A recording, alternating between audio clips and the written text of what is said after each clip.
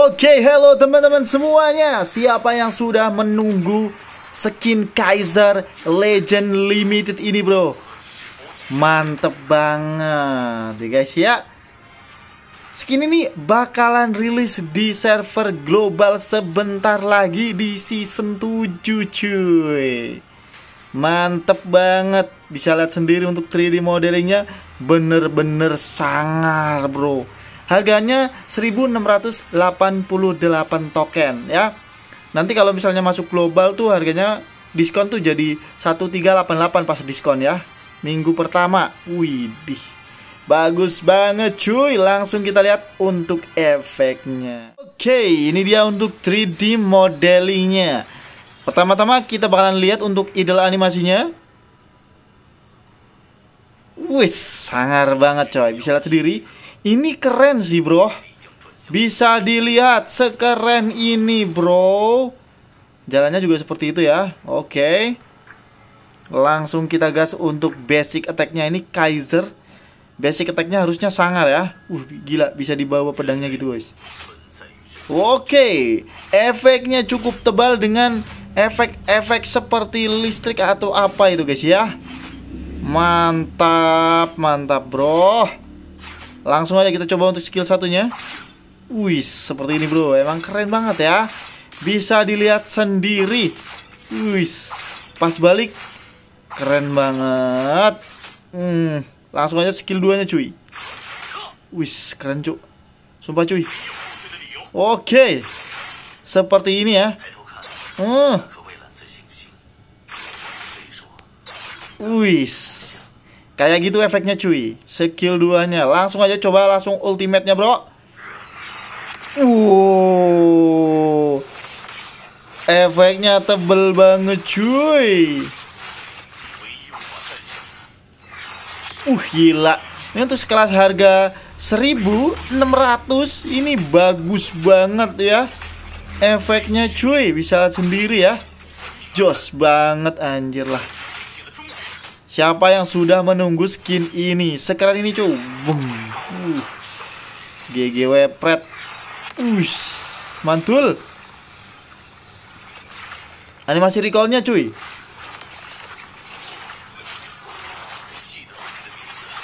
Wede. Seperti itu untuk animasi recallnya.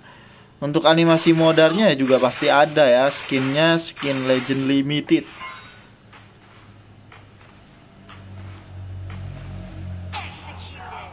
Wes, jempalik-jempalik cok. Oke, langsung kita bahas skin selanjutnya lagi ya. Selanjutnya ada skin Garo. Ini harganya sekitar 888 kayaknya guys. Itu harganya 888. Ini epic limited ya. Harganya 888. Ini bagus banget untuk 3D modelingnya. Sumpah serius, ini kayak skin mahal sih cuy. Padahal ini cuma 888 ya. Epic limited cuy. Ini dia untuk 3D modelingnya. Bisa dilihat sendiri. Ini sih mewah banget ya 3D modelingnya ya coy. Walaupun ini skin epic, tapi ini epic terbaru sih. Jadi bagus banget ya epic limit cuk. Bagus banget sumpah. Serius. Kita lihat basic attack-nya coy. Wah, basic attack-nya aja sebagus ini. Wah, gila cuk. Mia Legend aja nggak lebih bagus dari ini sih. Sumpah, Mia Legend harganya berapa? 3 juta coy. Kalau mau gratis nunggu 5 tahun atau 4 tahun ya. Wah, ini bagus banget sumpah cuk. Langsung aja skill satunya cuy. Widih, kece banget cuy. Skill 2-nya coy. Ya Allah, gila. Bagus banget loh. Serius nih. Cuma 888 loh. Wah, gak ngotak sih cok. Widih, sumpah cuy. Gak ngotak sih. Harganya 88 loh. Bagus banget. Wah, ini sih gila sih.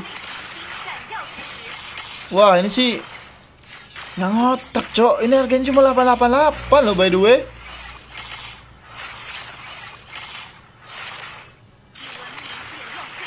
Waduh. Lihat nih, nggak bakalan ada animasi recallnya, cok. Tuh, nggak ada kan. Karena ini 888, serius dah. Wih. Gila. Wih. Bro. 888, bro.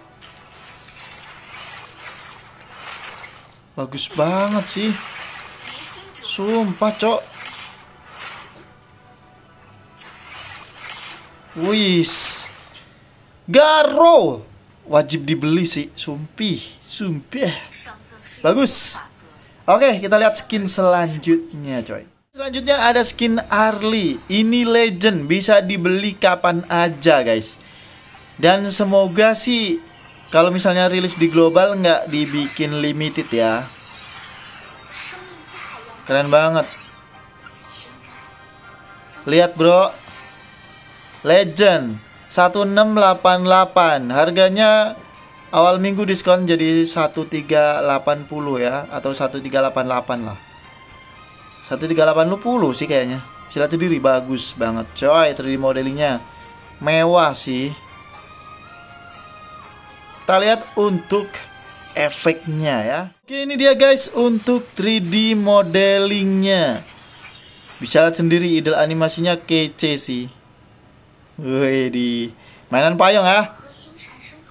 Dia bawa payungnya kayak gitu mulu, cuy. Loh, payungnya hilang. Oke, larinya seperti itu ya. Gaskan langsung. Tuh lihat, basic attack-nya kece, bro. Tema-tema masa depan ya. Pasifnya mantep banget, bro. Pecah gitu ya. Ini mirip pasifnya Kari Mobile Legends ya. Mirip-mirip. Oke. Langsung aja kita skill satunya. Wih, di payungnya ngeri banget tapi coy.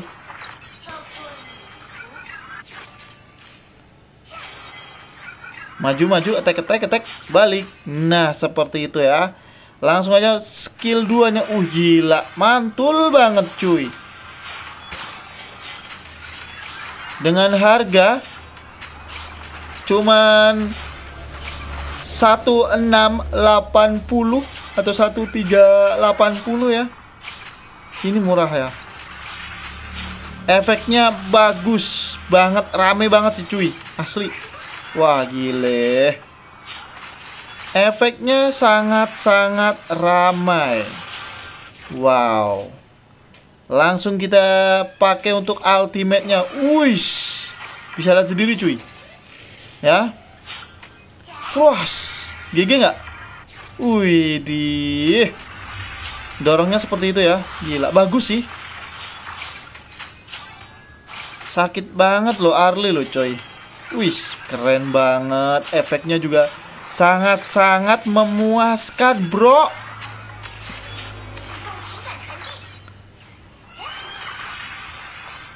Oke, kita lihat untuk efek recall-nya, cuy. Efek recall-nya sangat bagus. Aduh.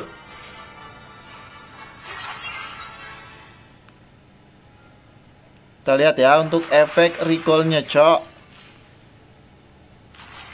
Lihat efek recall-nya keren banget ya. Ada aurora, terus tempatnya kayak gitu.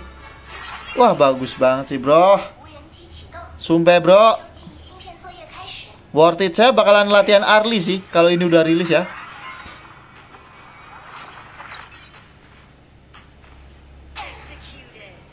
Oke, seperti itu dia untuk skin Arlinya, cuy. Lihat, bro. Emang keren banget ya. Bisa buat ngejar, bisa ngedas musuh, bisa buang skill. Ini sebenarnya bagus sih. Tapi kalau kejauhan payungnya hilang nggak sih?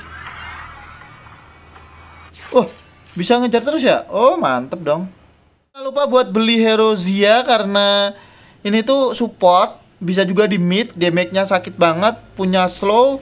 punya knock up, punya damage yang tinggi, harganya hero-nya murah. Ini untuk skin-skinnya yang belum rilis di server apa namanya global ya. Kalian juga bisa lihat efek-efeknya di video-video sebelumnya. Aku sudah bikin efek-efek skin buat hero ZIYA ini ya. Kalian bisa cek di deskripsi atau di kolom komentar ya. Bagus banget ini hero, bener-bener worth it untuk dibeli dan dipakai ya.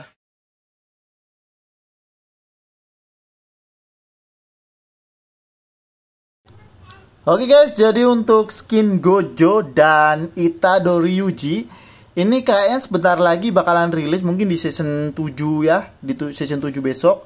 Ini bakalan rilis karena